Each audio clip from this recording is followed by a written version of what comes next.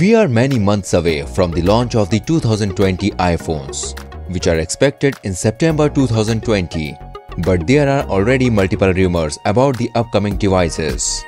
We are expecting the 2020 iPhones to be called the iPhone 12 and iPhone 12 Pro, if Apple follows the same naming scheme used for the 2019 iPhone lineup.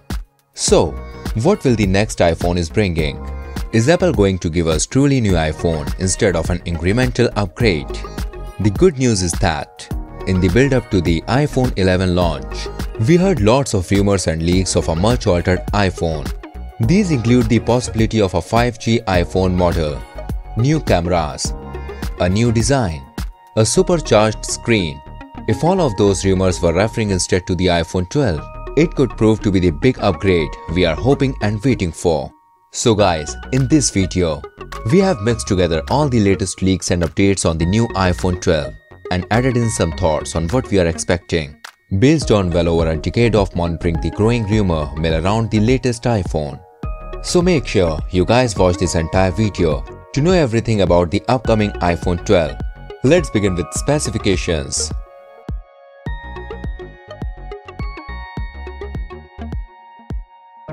First thing first, display has always been the first thing which a user sees in a phone. The new iPhone 12's display could support a welcome improvement over the screens on many current smartphones. According to Apple's analyst Ming-Chi Kuo, the iPhone 12 Pro Max could have a 6.7 inches screen and the iPhone 12 Pro could have a 5.45-inch screen.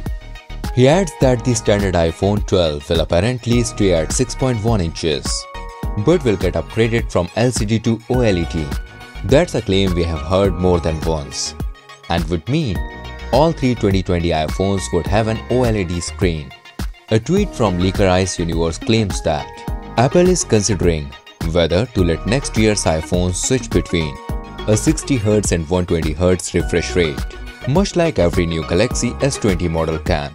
This rumor received more weight in October 2019, when DigiTimes reported that the iPhone 20 will have the same 120Hz refresh rate as the iPad Pro. Offering an iPhone with a 120Hz refresh rate would mean a smoother scrolling display than anything we have currently seen from many rival devices, especially if Apple can offer the feature by default.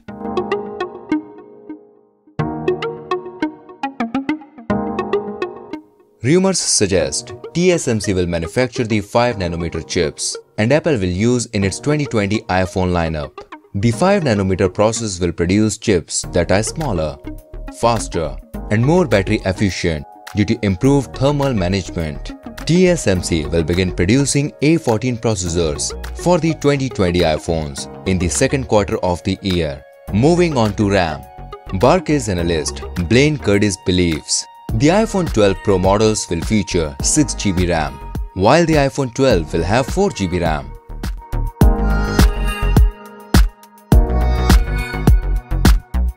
Apple made major changes to the rear camera system in the 2019 iPhone lineup, with the new triple lens setup of the iPhone 11 Pro, and 2020 may bring even more camera improvements. Rumors suggest some of the new iPhone models coming in 2020 will feature a 3D camera, which sounds like the LiDAR scanner feature that Apple added in the 2020 iPad Pro models. The LiDAR scanner in the iPad Pro uses reflected light to measure the distance from the sensor to surrounding objects that are up to 5 meters away, which is equivalent to 16.4 feet. It works indoors and outdoors and is essentially able to map the environment around you at the photon level at nanosecond speeds. So far, rumors indicate the two higher-end iPhones coming in 2020 will use the new time-of-flight rear camera, so it may not be available in the lower-end iPhones that are going to have a lower price tag. The high-end 6.7-inch iPhone in 2020 is rumored to be getting sensor shift image stabilization technology, which could potentially bring image stabilization to the ultra-wide angles on those devices. Sensor shift technology allows the optical image stabilization to be applied to the camera sensor rather than the individual lenses. As with the 2019 iPhone lineup, the 2020 iPhones are expected to have different camera technology. UBS analysts believe Apple is working on high-end 6.7 and 6.1-inch iPhone with the triple lens cameras, while lower end 5.4 and 6.1-inch iPhones could feature dual lens cameras.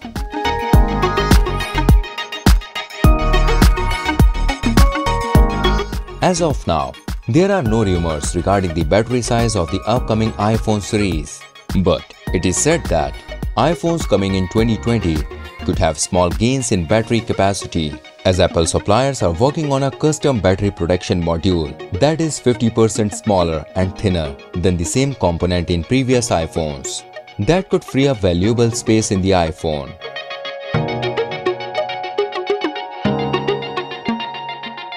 Speaking of 5G, a report from Nikkei says that all iPhone 12 models will ship with 5G networking capability, which means you would not have to necessarily step up to an iPhone 12 Pro Max to enjoy faster downloads.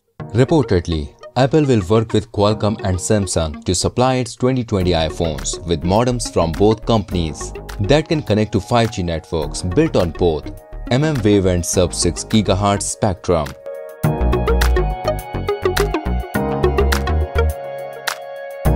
Apple has given its iPhone its proprietary lighting port since the iPhone 5. However, times are changing. The newest generation of iPad Pro uses USB-C, as does basically every other portable device manufacturer in the world right now. But more important than this is the influence of the European Union. The European Union has voted to make manufacturers use USB-C in order to increase consumer convenience and decrease waste. Apple has objected to this ruling, but it isn't going to have much of a choice but to comply. Whether this law will go into force before the iPhone 12's design is finalized isn't certain, but it could be possible that the iPhone 12 will use USB-C as a result.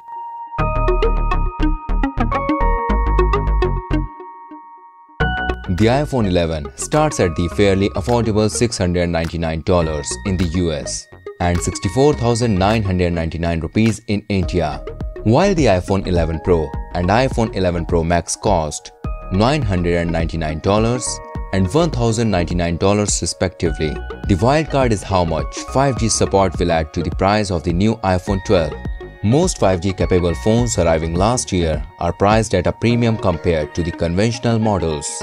The Galaxy S10 5G, for example, starts at $1,299, $300 more than the already priced Galaxy S10 plus the Galaxy Note, $1,299, which is $200 more than the standard Note 10 Plus. Apple analyst Ming-Chi Kuo strikes a positive tone about the pricing for the iPhone 12, saying, Apple will not significantly increase the price of 5G iPhones compared to this year's lineup. He estimates between a $30 and $100 bump depending on the specific version.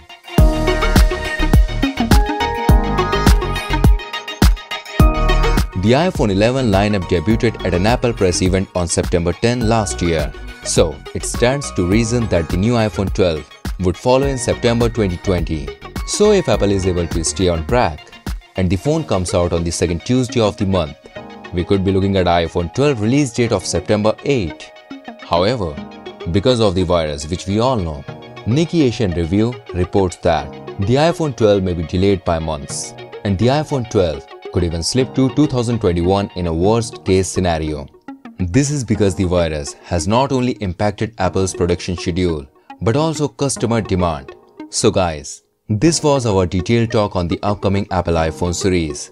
I hope you guys have got everything you are looking for. If yes, then smash the like button. And if you have any question in your mind, then comment it down below. And don't forget to subscribe to our gadgets friendly channel, Gadgets Times.